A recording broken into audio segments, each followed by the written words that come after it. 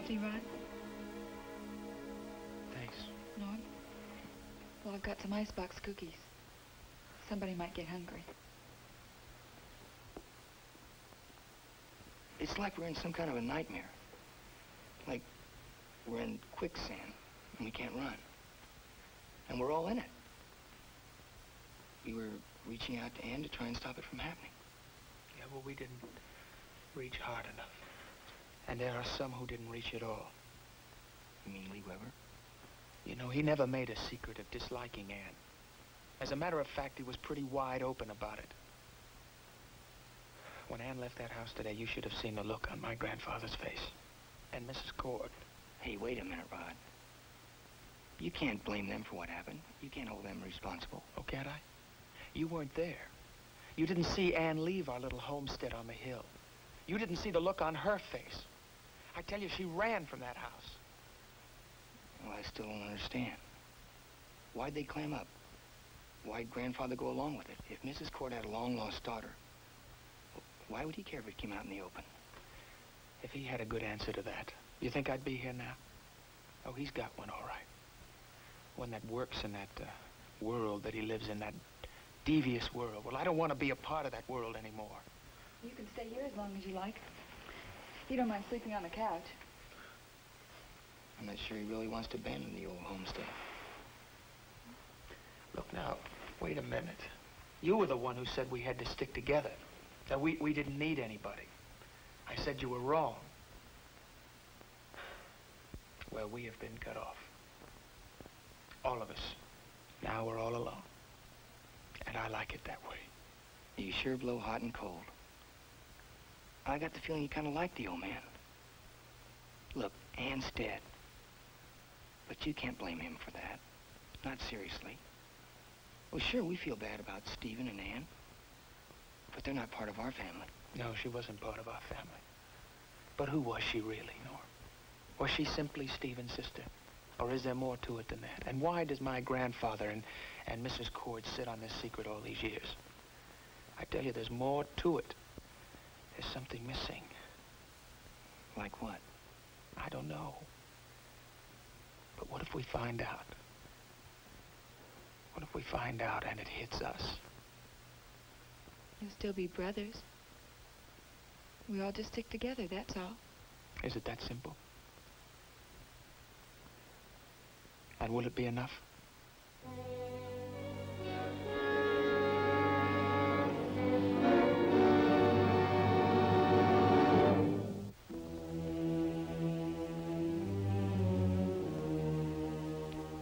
Well, good morning, Hannah. Huh? Have you got it all figured out? A wise man once said, decisions made at dark dissolve at pale daylight. I suppose you know Rodney's gone. He packed his little suitcase and ran away. And that's why you're sitting here as if in mourning. Because you're going to miss Rodney's smiling face around the house. You can pretend it doesn't hurt you, but it does. It hurts me. Rodney doesn't respect you anymore. You'll never get him to come back to you again. We'll see. You keep prattling on about Rodney. But that's not the real reason you're sitting here. Why are you sitting here, Hannah? Because I couldn't sleep. And you won't pretend that your leaving the house yesterday afternoon was sleepwalking. The house was noisy. But with Rodney coming home early from his garage, banging doors, I heard you leave. Where did you go? I was restless. I went for a walk. Well, for a woman who's never been known to take a walk, I find that rather amusing. I felt like walking. Hannah, isn't it time you told me what you said to Ann Colby? I'm worried about her. Yes, astonishing as it may seem, I'm worried about her and what she might do. When she left this house, this room, I could see how upset she was. But more important, Hannah, I could see how upset you were. Please, Martin, not now. Did she accept you as her mother? Yes, she accepted me. Well, then what happened? Surely it was no problem for you to handle a highly emotional young girl. I handled it. Then why are you so upset? How did you explain your failure as a mother? Your decision to give up your child? I told her I hated her father.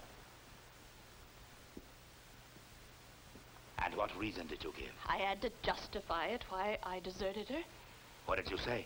I said that her father had been unfaithful to me, and that's why I hated him. What else? Nothing else. Don't lie to me. All right, I said that he had been teaching art in a girls' school and that she was one of his pupils.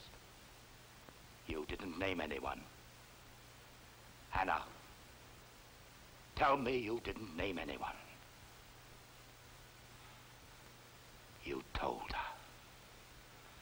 You couldn't resist telling her. Yes, I told her. It was Catherine. He had a cheap, shoddy affair with your precious Catherine, and that's why I divorced him. You couldn't let it alone. Your hatred for Catherine made you name her. Yes, it made me name Catherine. The whole point, all these years, was to protect Catherine's name. Now, and Colby will go to Stephen. He'll be able to fit the last missing piece in the puzzle. It'll be all over for us.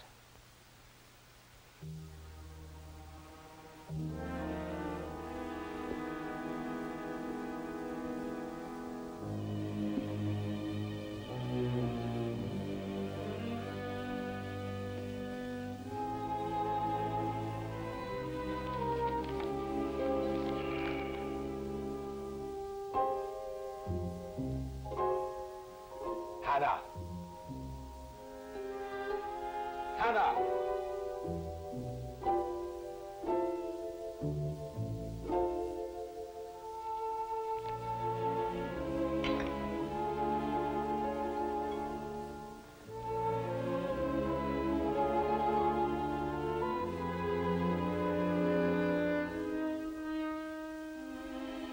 Did you tell me all of it?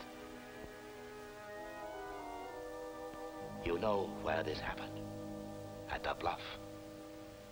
I see that. Where the Weber boy was blinded. Why there, do you suppose, Hannah? What drove her there?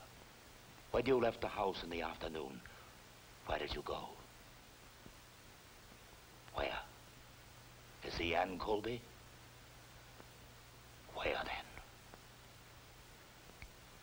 I told you I went for a walk. I don't believe you. You didn't see Ann Colby after she left this house?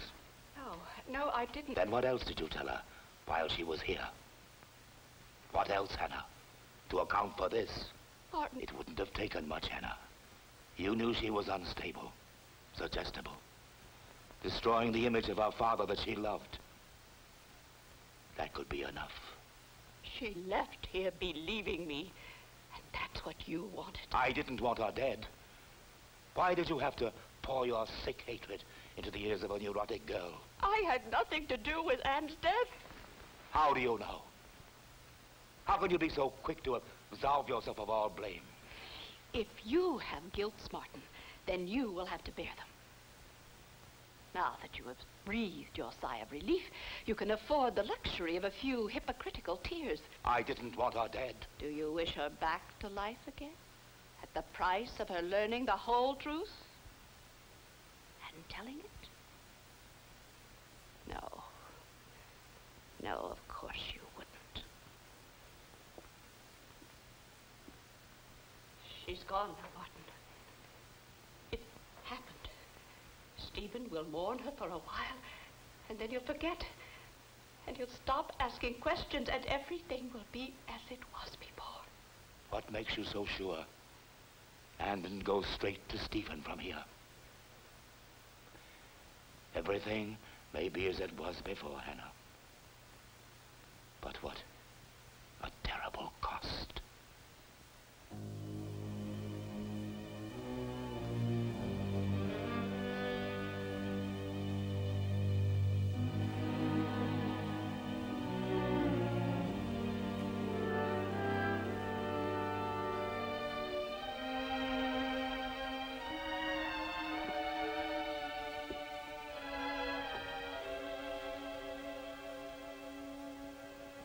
Boss, bring the car around to the front door at once.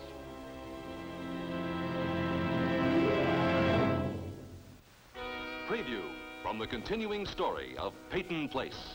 I'm not the police and I'm not Dr. Rossi. I'm Lee's brother and I want to know the truth. I really wish I could hurt you. It's about time somebody did. What makes you so certain? No one ever has. I swear to you, if you had any part in causing Ann's death, may heaven help you, you'll pay for it.